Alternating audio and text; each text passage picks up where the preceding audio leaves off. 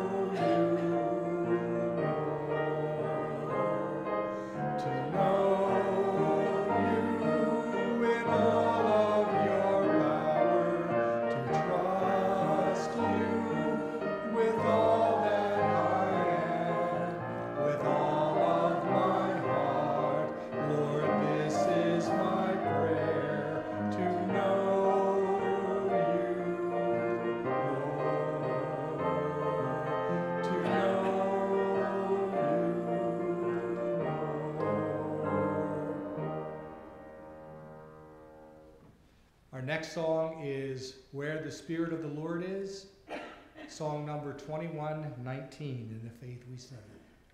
We're doing this twice.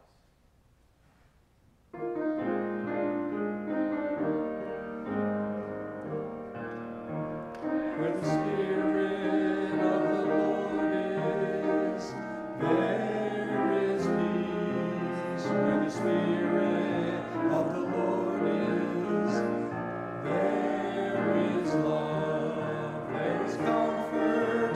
In life's darkest hour, there is light and life, there is hope and power in the Spirit of the Lord.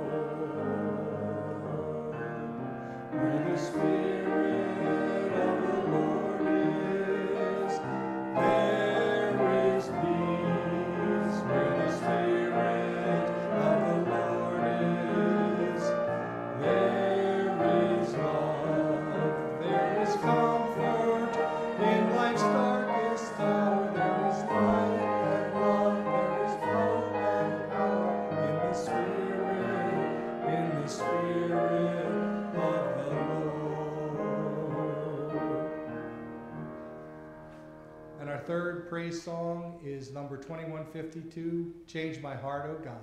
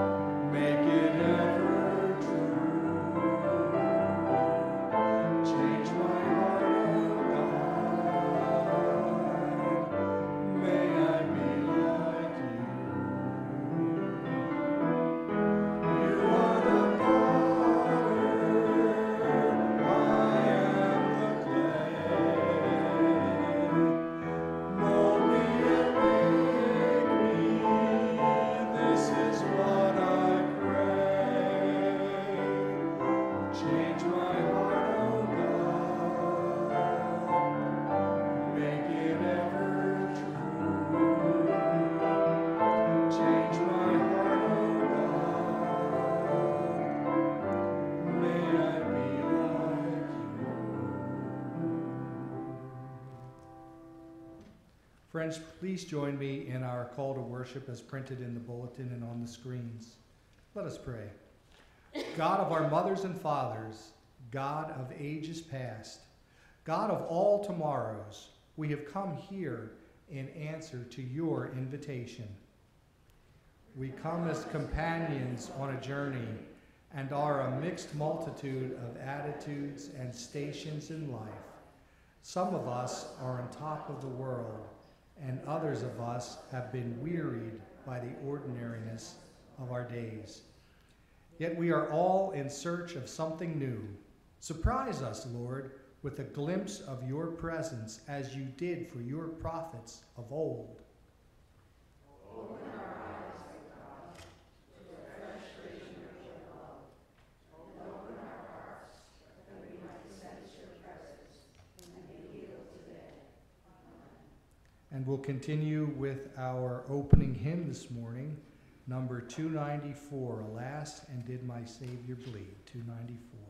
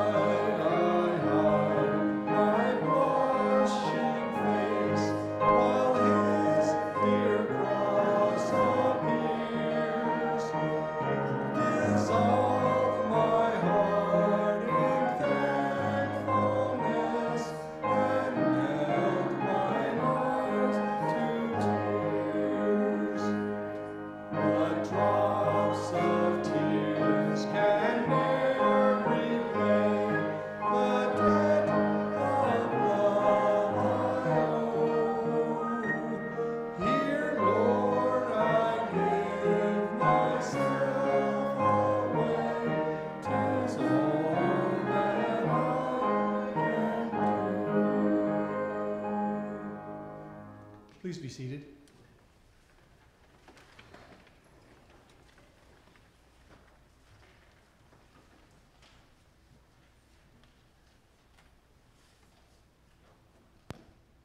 Friends, we have the opportunity now in our service to share how God has blessed us, and also the opportunity to lift up to the Lord our concerns and the needs of those who are near and dear to us. Are there prayer cards or prayer requests or celebrations to be shared this day? I can share with you that at the first service, there were prayers asked for Jean Miller, who is in the hospital for tests. We have requests for prayer for two friends of Amy Burkhart, Marion and Harriet, who are both facing surgery. And we have a prayer for Marilyn, who is having difficulty walking and is seeking relief.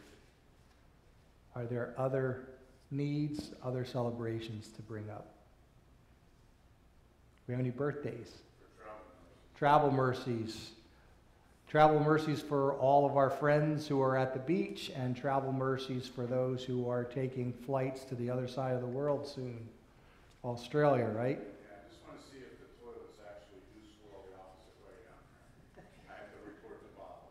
Okay. And you'll let us know if people are upside down? They're upside down and falling off. Okay, yeah, just All right, yeah. Research project. Okay, good to know. Thanks, John. Anyone else? Yes.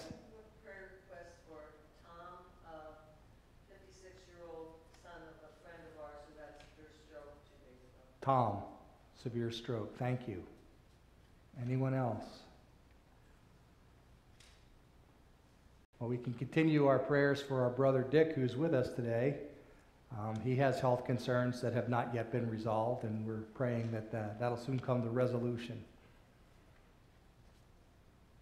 Let's place ourselves before God and lift up these petitions. Gracious God, we ask you to be with our sister Jeannie Miller, who, in addition to her grief at the passing of her long-term spouse John, is also battling health concerns. We pray that you will heal her and bring her back to her home so that she can rest and heal in comfort. We pray for Marion and Harriet, both of whom are facing surgery this week. We pray that you will give the surgeons discerning eyes and skilled hands, and we pray that you will heal Marion and Harriet post-surgery as rapidly as possible and grant them full and vital health. We pray that you will give the medical professionals who are examining Marilyn wisdom and the ability to discern what is wrong and to bring her relief and the ability to move more freely and more comfortably. We pray for Tom and his healing following the stroke that he had, and Lord, we ask you to bring him full and vital and vibrant health. Lord, we know too that there are many other concerns, many other needs. We pray traveling mercies for those who are on the roads, either beginning vacations or returning home. We ask protection for all who are on the roads and in the air. And Lord, we pray a special blessing on those who are traveling far. We ask you to be with the Klingers and their friends in Australia and grant them a restful and fun-filled vacation experience. Lord, there are undoubtedly other needs, other situations, other people that need our prayers. And so we take this moment to share silently in our own thoughts and hearts the needs and the situations of those near and dear to us. Gracious Lord, hear our silent prayers.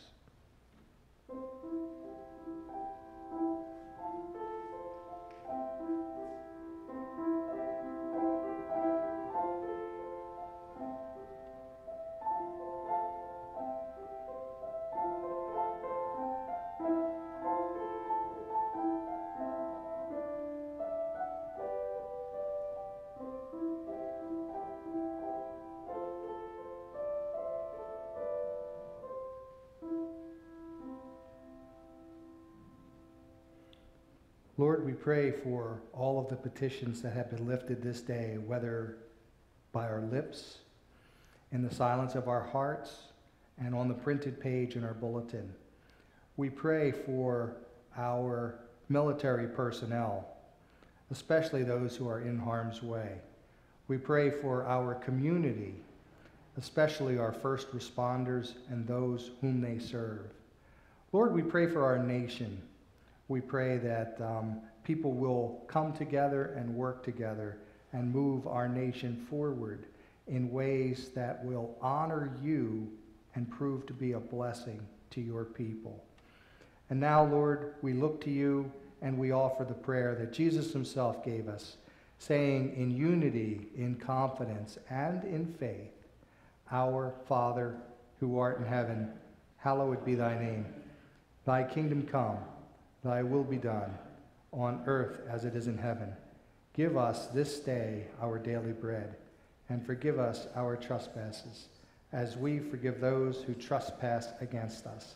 And lead us not into temptation, but deliver us from evil. For thine is the kingdom, and the power, and the glory forever. Amen. Is there a desire for a hymn choice from the congregation this morning? Is there anyone who will choose a hymn for us? 408. Gift of life, 408. Gift of love? Gift of love, 408.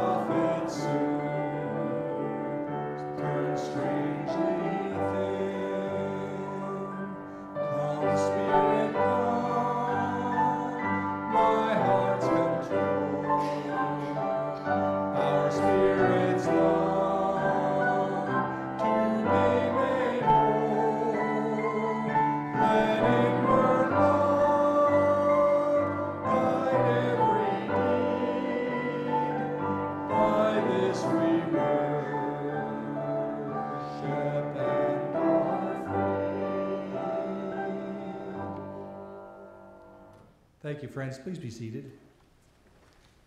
This time I will ask the ushers to come forward and receive God's tithes and our offerings.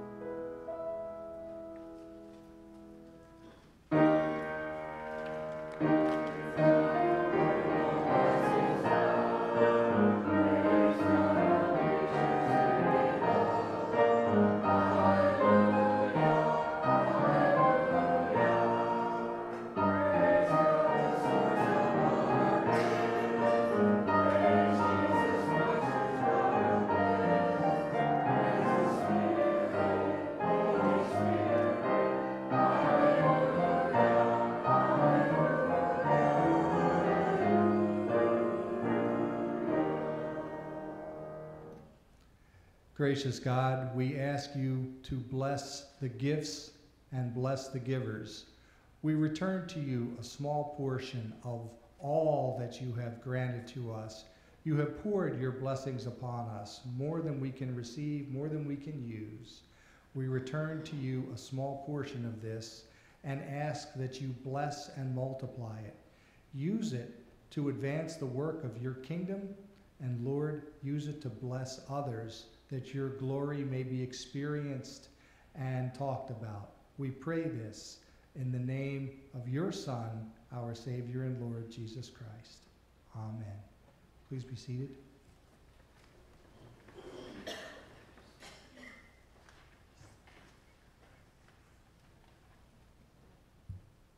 Good morning. The reading this morning is one of of my favorite letters from Paul. It's from Romans chapter 8, verses 12 through 25.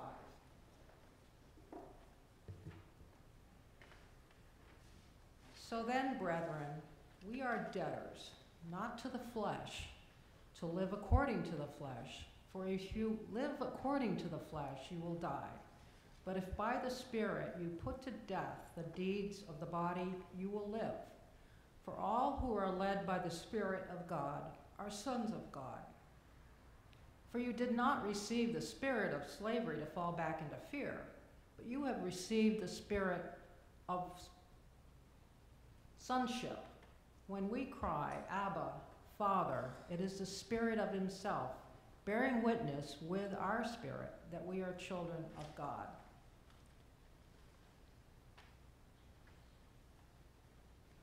And if children, then heirs, heirs of God and fellow heirs with Christ, provided we suffer with him in order that we may also be glorified with him. I consider that the sufferings of this present time are not worth comparing with the glory that is to be revealed to us. For the creation waits with eager longing for the revealing of the sons of God.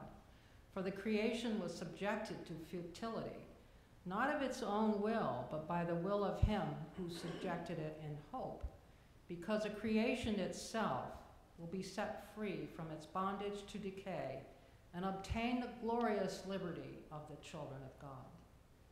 We know that the whole creation has been groaning in travail together until to now.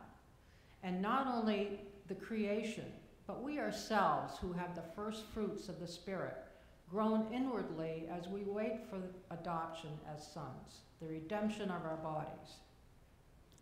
For in this hope we were saved. Now hope that is seen is not hope, for who hopes for what he sees? But if we hope for what we do not see, we wait for it with patience. So ends the reading of the word.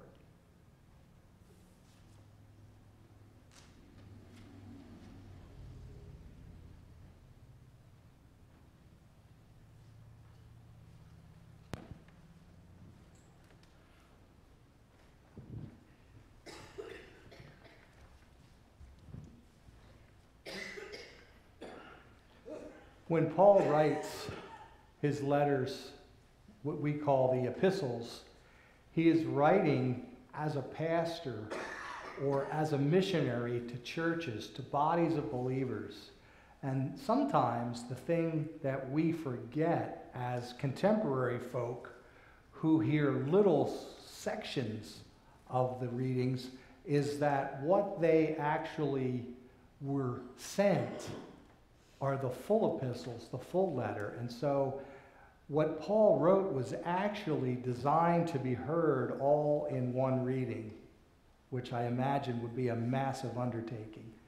A lot of reading and a lot of comparing and contrasting.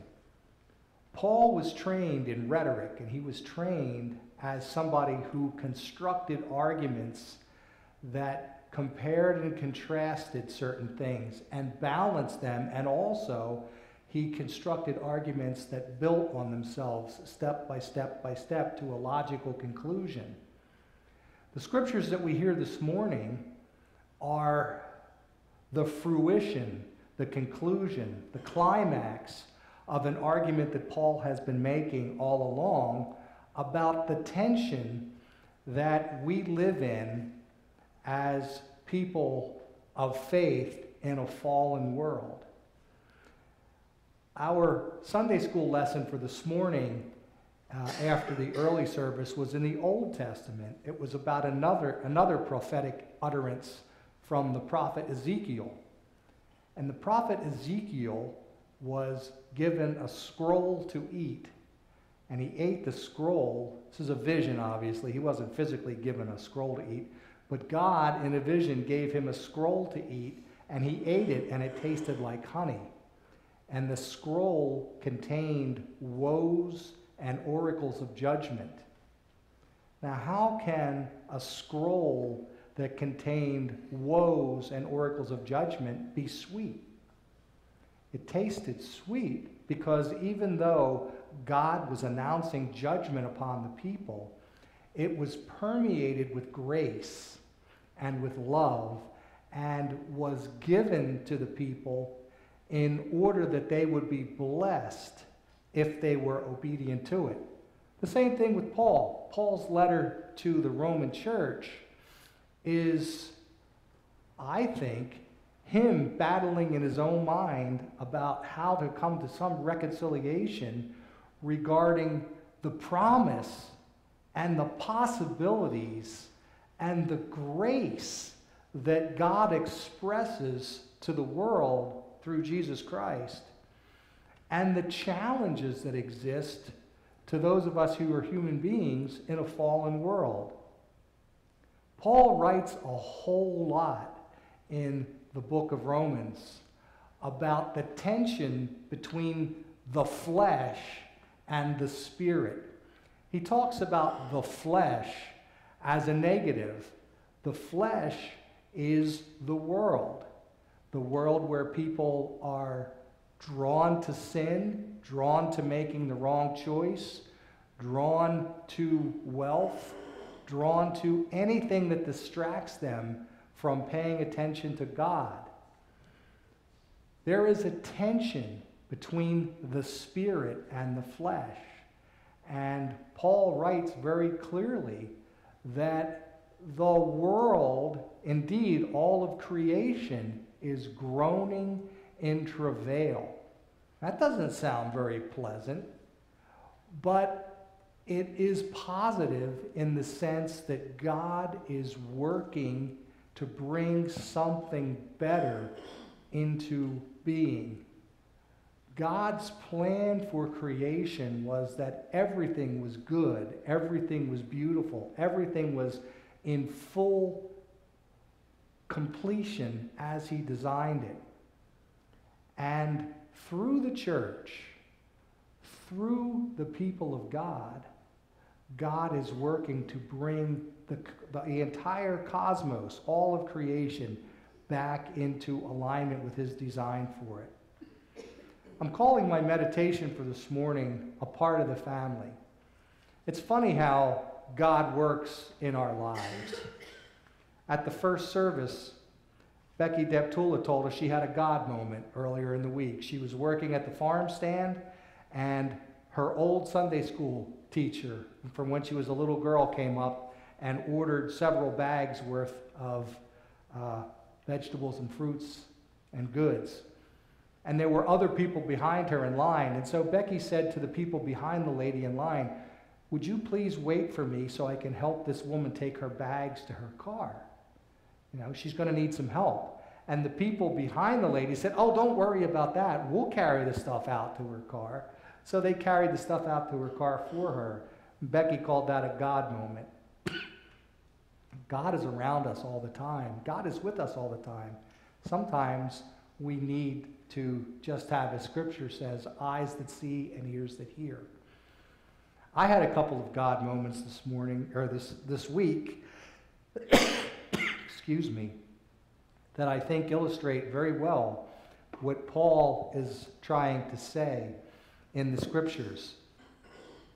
Paul talks about believers being people who are members of the family of God. They are heirs to the family of God. They are sons through adoption. They are part of the family of God. And so in my meditations for the preparation for this meditation, I was thinking about family and belonging and adoption.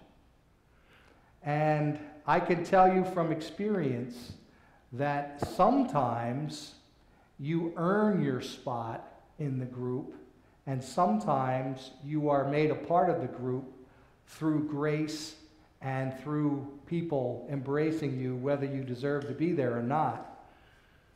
When I was in high school, I guess it's still popular, they gave sports out for people who performed well in athletics. You know, there's people that you get a letter if you earn points or win events or whatever. In my high school, there were people that were letters in 1, 2, 3, or 4 sports. I lettered in track 1 year, but I was never made a member of the Letterman's Club because you had to have 2 or more letters to be in the Letterman's Club. And then, of course, the Letterman's jacket was a big deal. But you earned it. You deserved it through performance. You demonstrated competency and capacity to be a member of that group. Well, you may know, and if you don't know, I'll tell you, that since I came up here to the Irish Valley, I have been attempting to learn to be a volunteer firefighter. And I was at fire school this past week, and I learned very viscerally that I'm not a truck person. I'm not a roof person. I was in Shamokin, and they had what they called a roof simulator. They had a slanted roof about 8 feet square, several feet in the air, and we had to work on it and cut holes in it with chainsaws. Doesn't sound very hard, but when you're wearing 80 pounds of gear and you're inflexible like I am because of a back injury, it's not the easiest thing in the world to do. Plus, I was being instructed by people that are really good on ladders. We had a roof ladder up against this simulator, and people were walking up and down it like a staircase, carrying equipment. I can't do that. And I get up on the roof, and I don't bend real well, so I'm trying to cut a hole in the roof with a chainsaw, and I'm wearing 80 pounds of gear, and it's hot, and I'm sweating, and I can't get this. Why do they put the pull on the left side of a chainsaw? That doesn't make any sense to me. I couldn't get the chainsaw going. I had a horrible time. So I finally got the thing going, and I made 2 cuts in the thing. My eyes were sweaty. I dripping on my glasses. I couldn't see. I was hot, and I couldn't bend. And finally I said, you know what? I don't need to be doing this. There's no way on God's earth they're ever going to ask me to go up on a roof and cut a hole in a roof. I said, I'm just done. So I put the saw down, and my instructor said, are you okay? Do you want to rest? I said, no, I want to get down. So I just got down. But I failed that evolution. There's like 100 skills you're supposed to have as a firefighter if you want the credentialing. So I failed my first one. So if I get a 99, I guess I'll be okay. But I did not earn my spot on the squad that day. I just didn't have the capacity to do what was necessary. So, you know, I'm not going to be the guy on the roof cutting holes in it. But on Saturday, the fire department was called to a funeral in Shamokin for a deceased firefighter who was a previous fireman and an officer. And we went in uniform, all of us together. There were several different departments there. And I walked into the room in uniform with a badge, had the little band on it, and I was immediately accepted. Nobody asked me what I had done to deserve to be there. Nobody asked me, did you pass your skill station? Nobody said, are you actually qualified to be here as a member of this body of people? The firefighters are a very close-knit brotherhood and sisterhood of people who serve their community. The people who serve as firefighters give to the community. The alarm goes off, they stop what they're doing, they go out, they show up, and they assist people that are in need of help. And they embrace everybody who serves. There's no question about whether you're qualified, competent, or deserve to be there. If you have the uniform, if you ride the trucks, if you show up to help, you're part of the group. It's a grace thing. And I think that's what Paul is talking about in the scriptures in Romans. God opened up the family of God, not because people deserve to be a part of it, but because his grace, his love is wide enough to make room for everybody. If you go through the book of Romans, Paul makes a point of saying that God first reached out to Abram, who became Abraham, and made a promise to Abraham. He promised him land, he promised him descendants, and he promised him that through that connection, there would eventually be a blessing to all people around the world. So God began with one family, and then that family expanded to be one people, one nation. And then through that nation of people, blessings percolated out throughout the world. Eventually, those blessings will come to all people everywhere. And not only that, eventually, all of the universe, all of the creation will be blessed through the activities of people who believe in God. Now, I said earlier that the gospel is not the gospel unless there is grace and good news in it. Hearing the scriptures say that the world groans in travail and that people pray in words that don't even have expression, they don't even have the words for what they're praying for.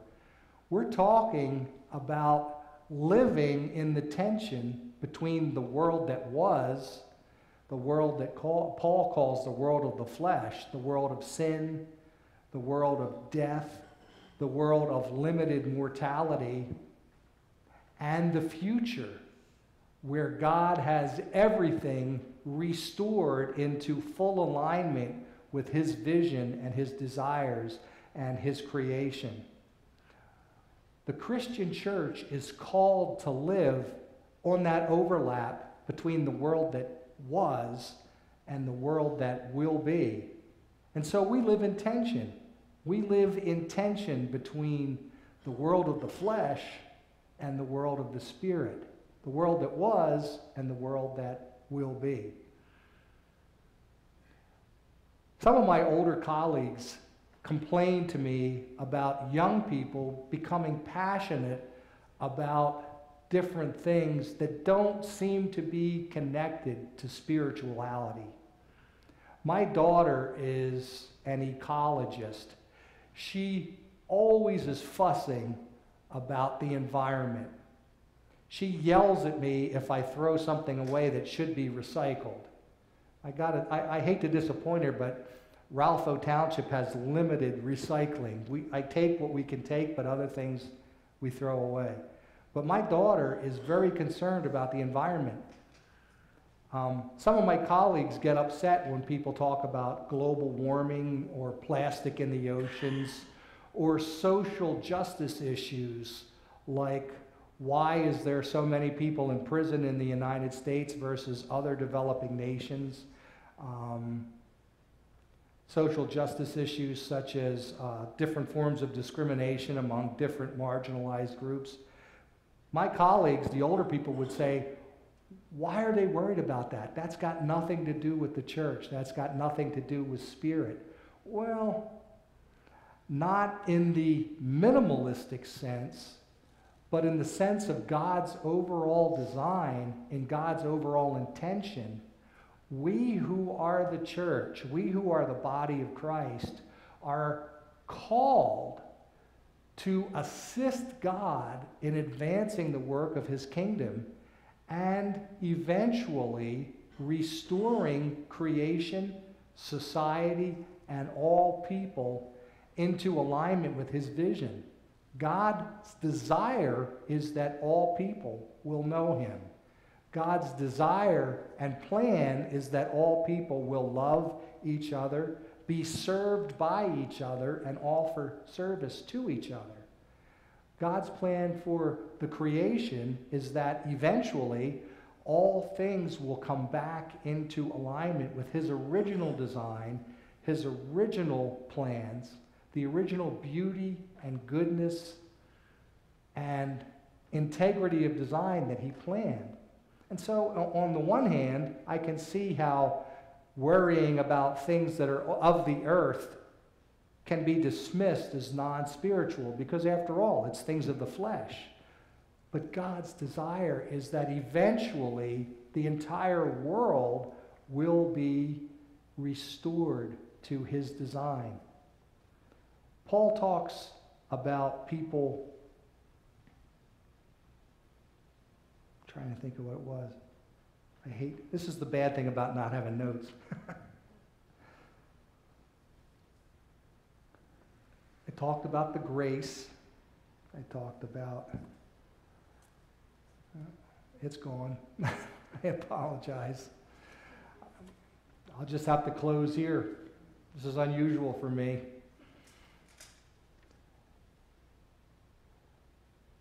I wanted to say one more thing. That was good. It's gone. I should write a note. I'm sorry. Apologize. It happens. So I will close my deliberations here with an admonishment to all of us to remember that even when God disciplines us, even when God gives us a should, an ought to, a have to, the reason behind it is for our ultimate blessing and our ultimate good. I sometimes have difficulty with the book of Romans. It seems to me kind of negative about travail and challenge and anxiety and stress. But in the end, there is room in the family of God for everyone who God embraces, and that is everyone. Think about this. When God first approached Abram, there was only Abram and Sarah. He promised them descendants. Eventually, those descendants became a body of people that became a nation.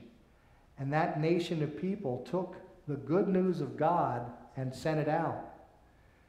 Eventually, God saved those people from slavery. Think about how God took the Israelites out of captivity in Egypt. He led them to freedom through the desert. Fire by night and a pillar of cloud by day. He parted the Red Sea to make a path for them to safety. He parted the River Jordan so that they could receive the promised land. And eventually, God extended that blessing to all people, not just the Jewish people, but to all people. And God extended the promise beyond the promised land to all lands and nations, and then eventually to all of creation. So we who are believers have both an opportunity and a blessing. We've been blessed that God opened his family up to us, and we are co-heirs with Jesus Christ. Think about that. We are brothers and sisters to Jesus, and we receive the blessings that he receives in heaven. Not only that, we have the opportunity to do our own share in advancing the work of the kingdom. Yes, we're living in tension between what was and what will one day be. But in that tension, in that challenge, we have the ability and the potential to make maximum impact for the kingdom to the further honor and glory of God. I pray that some of what I said to you this morning will give you food for thought and encouragement in your faith journey. Amen.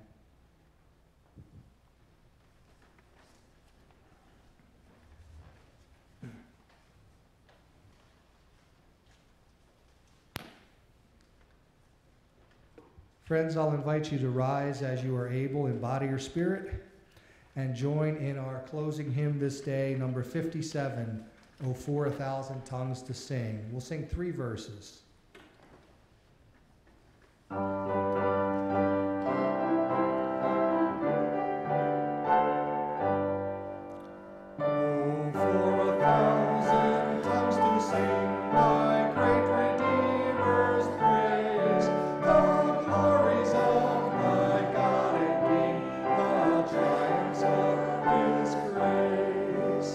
My gracious Master and my God,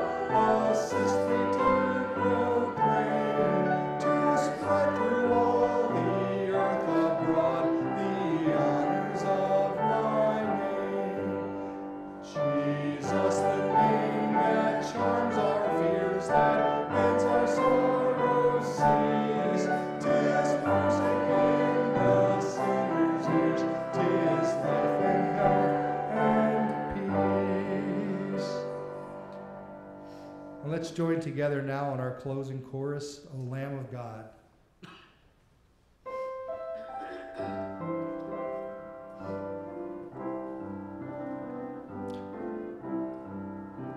O Lamb of God, sweet Lamb of God, I love the holy Lamb of God.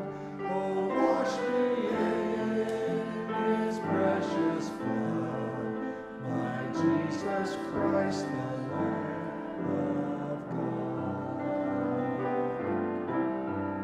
O Lamb of God, sweet Lamb of God, I love the holy Lamb of God. Oh, wash me in His precious blood, my Jesus Christ, the Lamb of God.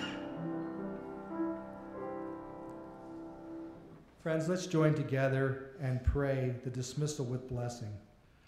God promised that every family of the earth would receive a blessing through God's people. You are blessed to be a blessing. You have been blessed. Now go and be a blessing. Amen. Friends, our service is ended. Let us depart in peace until we gather again in worship of God.